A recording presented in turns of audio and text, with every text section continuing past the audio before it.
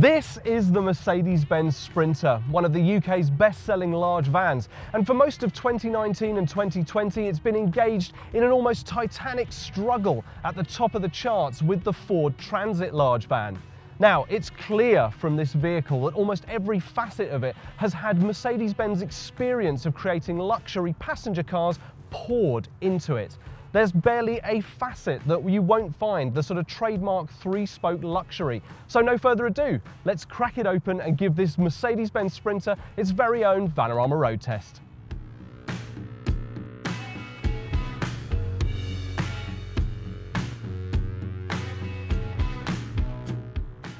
Now, before we get started, I sincerely hope you enjoyed this video, and if you do, don't forget to like it and subscribe to the channel and click the bell to get notified whenever we post new content just like this.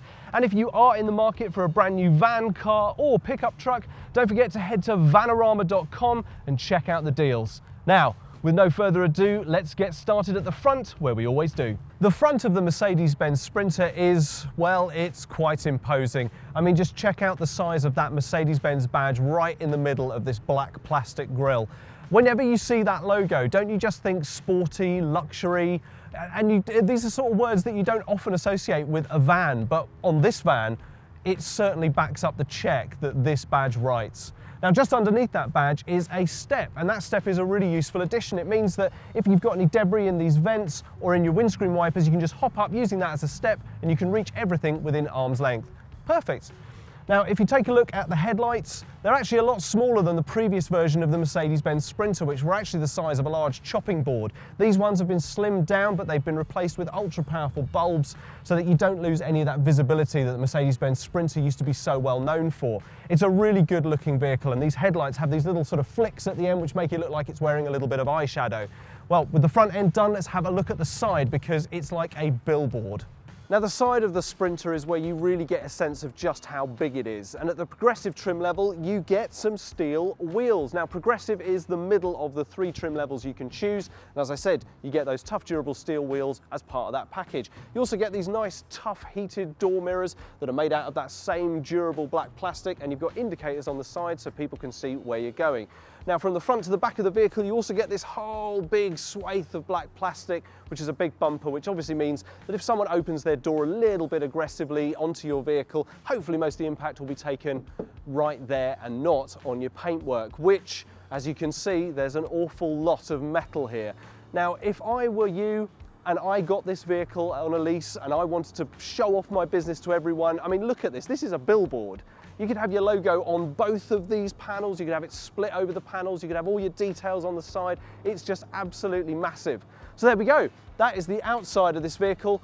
Now I'm going to show you where all of that luxury and all of that experience Mercedes has with building luxury passenger vehicles has been poured into this commercial vehicle.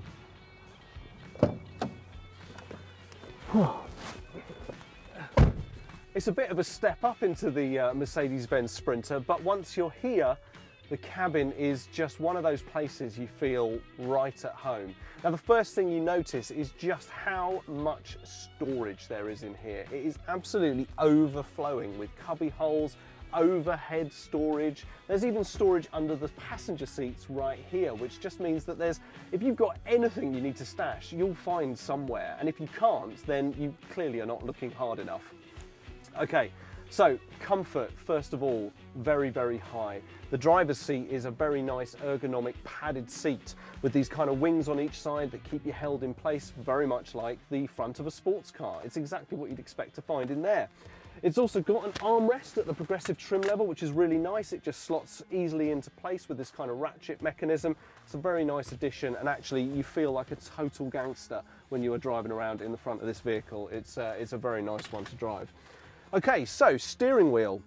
Well, you can tell that Mercedes-Benz has some experience with passenger cars, because this feels like it's been taken out the front of a GLA or an E-Class or even the A-Class. It's a really nice, tough black plastic steering wheel with controls on each side mounted on this really nice shiny black plastic, which just looks luxury. There's all sorts of controls. You've got your volume and phone controls, even your voice control on one side, and then you've got your speed limiter, your cruise control just down here as well. Now there's no second stalk, there's only one here, and that's everything. That's your indicators and your windscreen wipers on this left-hand stalk right here. It just means that, well, you don't have to muck around with worrying about two stalks. You just got the one right here. It's very nice and very convenient. The dashboard instrumentation is also really clear. You've got your rev counter on the right-hand side, you've got your speedo on the left-hand side, and in the middle you've got two driver information displays. Now all your warning lights are on the top one, and in the middle, on the bottom one, you've got everything like how many miles you've done, what your fuel consumption is, all the sort of usual stuff you'd expect to find. Tracking along the rest of the dashboard, you've no doubt noticed this imposing kind of control unit right here. Now it looks like something from Sonos's line of music systems, but actually what it is, you've got your infotainment display right here, you've got some controls right under here, but all of them are mirrored on your steering wheel. So you've got your volume control, power, skip, telephone, how to get hold of all the various things that are in Mercedes-Benz's user experience infotainment center, which, to be fair, is one of the best on the market. It's very clear, very functional, and really, really slick. This screen is flanked as well by two very familiar vents. As I said, Mercedes-Benz have all that experience from their luxury cars. And of course, if the vents work in those, why wouldn't they work in the front of a commercial vehicle? So they've just put them in. You've got two either side of this screen. You've got two, one on the side for the passenger and one on the side for the driver as well. They just thought of everything. Now, either side underneath those, you've also got these nice little cubby holes, which are kind of rubberized, which means if you shove some change or keys or, you know, a lighter or something like that in there, it's not going to go anywhere because of this nice rubberized little cubby hole. And I am someone who really likes things that are rubberized, but the least said about that, the better, really. Below that, you've got climate controls, which are, again, nice and easy to stretch your hand out to. You've got your fan controls on one side, you've got your temperature on the other, and then in the middle right here, you've got your hazard lights. There's a lot of blank buttons, but as I said, that's because this is the middle trim level. Now, one thing to say about the Sprinter's trim levels is you've got your standard entry level, which you pretty much get everything you can see right here in anyway. At the progressive trim level, you get sort of other little accentations, usually on the outside, and some comfort ones on the inside, but pretty much everything you get as standard is in this one right here. That's because this is a premium vehicle. They know that if you're going to go for a Mercedes-Benz Sprinter, you want to have all the toys, so they give them to you right off the bat. Now, up here, you've got this big console which hangs down in between the passengers and the driver, and this is covered with all sorts of light controls, but it's also where you press your button. If you get into trouble, you want to press SOS, you've got a button right here which puts you straight in contact with Mercedes-Benz pickup crew who will come and sort you out if you run into any trouble. Now, back to this center console. You've got your nice big gear stick mounted here, very nice and easy, and actually feels like it's been taken straight out of a car. It doesn't feel like it's been machined for this vehicle, but then Mercedes-Benz are good at doing gear sticks, so they've just whacked this one straight in here. To the left of that, you've got a nice bin, which, because this is keyless entry and keyless stop-start, that's a good place to stash your keys. And again, oh, it's got a slightly rubberized bottom. Oh, I love things that are rubberized. But anyway, as I said, the least said about that, the better. Let's have a look at storage again. Okay, so in front of the driver, just over the top of your dashboard instrumentation, you've got two cup holders and a little cubby holder. Now, there's no real rubberization on there, so things will slip around, but to be fair, the cup holders are also a nice place to stash things like keys as well.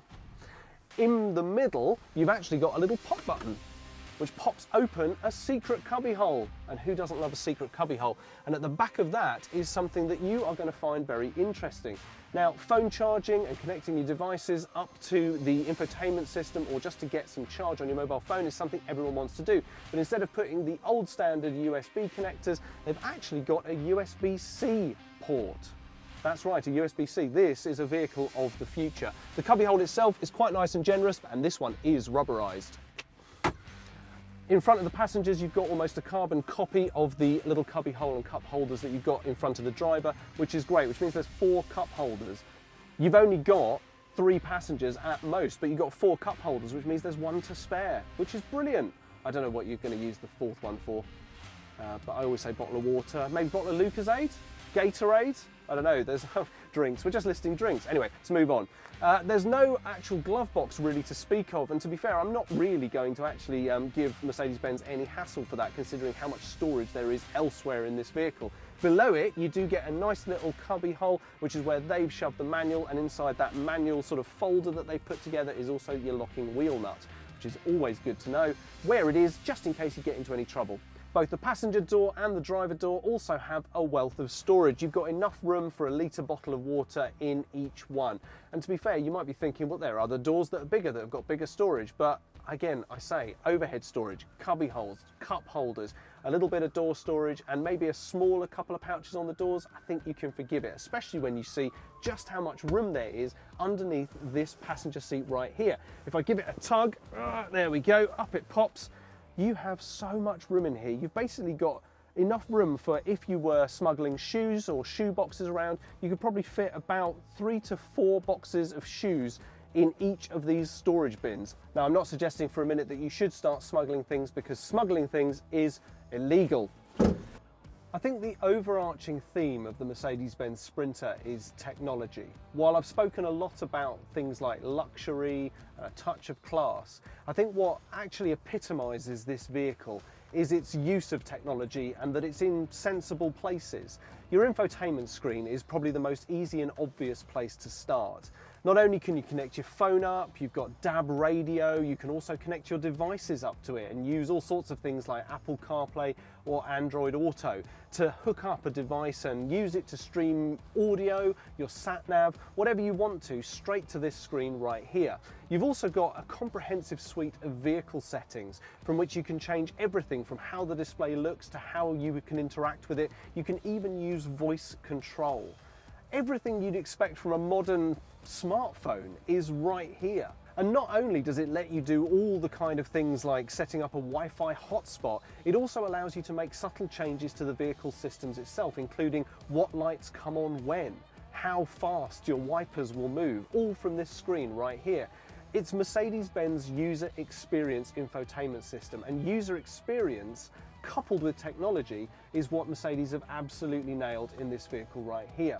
So there we go, that is the cabin of the Mercedes-Benz Sprinter. Now, before we take it out for a test drive, I think the best place to go next is the loading bay. And even in the loading bay of the Mercedes-Benz Sprinter, it feels classy. Now, from the fiberboard floor, which is very tough and durable, which is kind of one of my phrases that I always spill out, to the ply lining, it just looks fantastic. It just looks really flexible and really practical. Even the ply lining doesn't just end, it's not just board gap, board gap, board gap. It's board, and then it's got this black plastic fringing down the side of it, which just, I don't know, it just makes it feel uniform and quite plush. There's also tons of LED lighting. You've got an LED light here just above the rear space. You've got LED just as you come in, you've got LED halfway down, and you've got LED lights here as well for when you open the side sliding door. It's absolutely superb, and that it just doesn't stop there. You've got 1, 2, 3, 4, 5, 6 lashing points down each side of the vehicle. You've got bungee points at this end and around the door as well to take advantage of. So if you have those large unwieldy loads that you need to secure down, you are not going to be found wanting. You'll be able to find anywhere to lash up to. It's absolutely superb.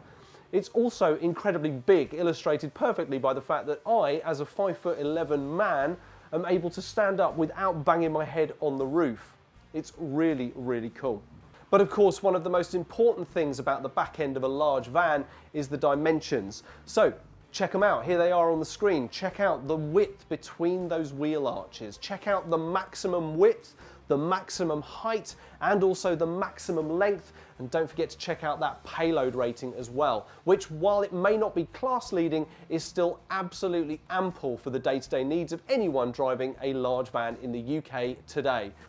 So there you go, there's all the sizings for the Mercedes-Benz Sprinter range. Before we go out and take it for a test drive, I just want to show you the side sliding doors, because they have something very cool that I want to point out. Now, at first glance, it doesn't seem like there's anything different about the side sliding door of a Mercedes-Benz Sprinter, and to be fair, there's not. But I want to point out that not only from the back will you be able to get Euro pallets into this vehicle, but this door is absolutely wide enough and high enough for you to be able to get a Euro pallet piled up with stuff in from the side as well. And that is just convenience that you expect from a large van. So all I'm doing is pointing out something that you kind of expect a large van to do anyway, and it can. So there you go, job done. We've done the loading bay, we've done the cabin, and we've done the externals. Let's get this vehicle cracked open on the road for its very own road test. You know what, I don't think I've ever been in a Mercedes-Benz Sprinter when it's not been raining. There seems to be just something that happens to me when I'm in the front of a Mercedes-Benz Sprinter. The clouds suddenly come pouring in, the sky turns grey, and yeah, suddenly the heavens open and there you go. Get absolutely hoofed down on by the clouds. But I tell you what, even the weather can't spoil that feeling of driving a Mercedes-Benz. No siree. It's raining, it's pouring. The audience is snoring. Underneath the bonnet of the Mercedes-Benz Sprinter is a 2-litre turbo diesel engine. Now it comes in a variety of power outputs. This particular one is the 314 model, and it provides ample power, ample pulling power, and also allows you to get that really nice payload. It's a very easy vehicle to drive. The Mercedes-Benz interiors are always really good, and it's a very nice place to spend time. As I'm driving along the road, even though it's absolutely pelting me with rain, I feel very safe, very snug. It's funnily one of those interiors that, even though it is absolutely massive, is actually quite squat in terms of how much room you have, but not in a bad way. It makes you feel snug and encased and enclosed, and that's never a bad thing. You always want to feel safe when you're driving a vehicle of this size. I think also it kind of tricks you into thinking you're driving a vehicle that's smaller than it is. Because you feel so close to this massive windscreen, you get to take in everything that you can see in front of you, and you never feel like it's particularly that big. Even going around a roundabout, I haven't yet clonked my back wheels going a little bit too tight, and I guess, I don't know, maybe Mercedes-Benz have done something. You know, maybe it releases some kind of chemical, or the dashboard has been treated with some kind of chemical that makes you feel like you're driving a sports car when really you're driving a massive large panel van. I don't know how they do it. It must be the chemicals. Not that I'm saying that they're trying to drug you or anything like that.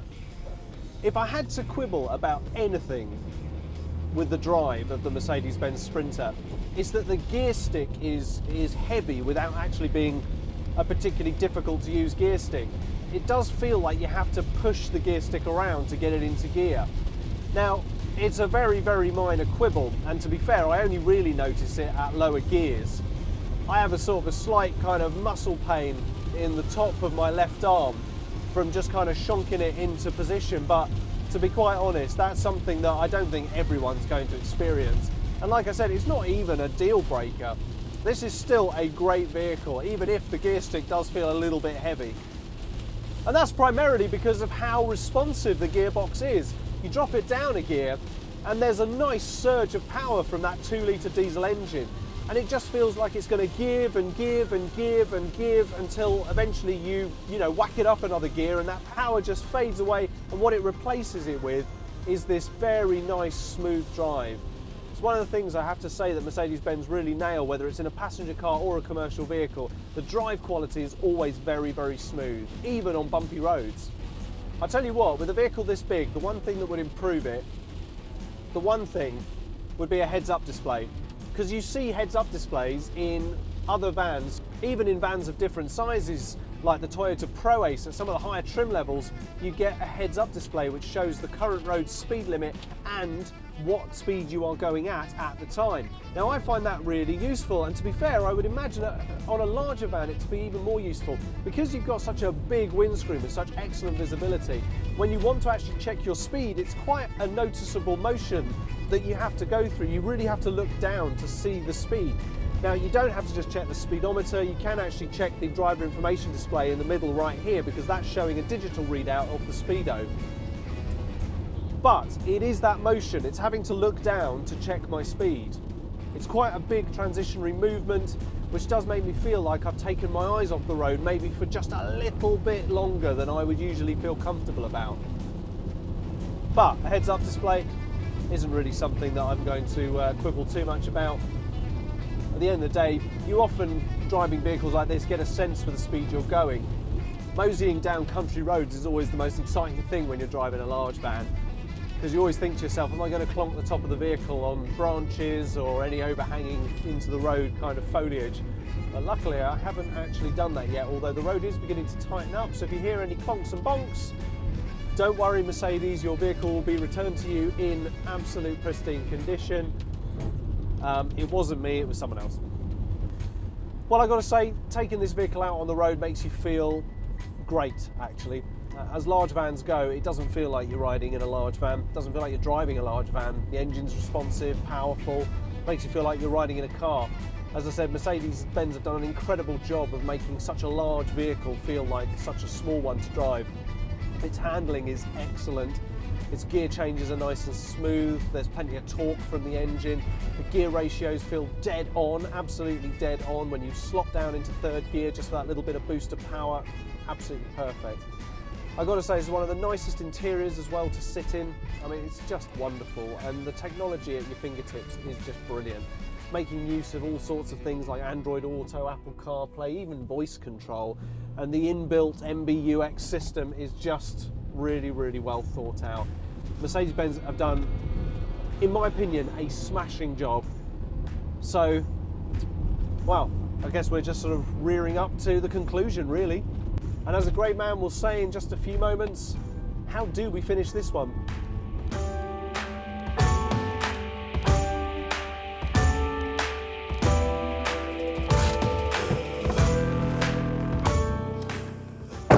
So, how do we finish this one?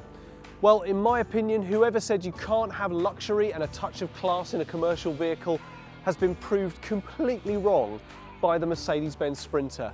All of that experience Mercedes has built up by building passenger vehicles with all that luxury and class has been translated and pulled across and poured into this vehicle right here. And if that's what you're looking for in your next van, then this is the one for you.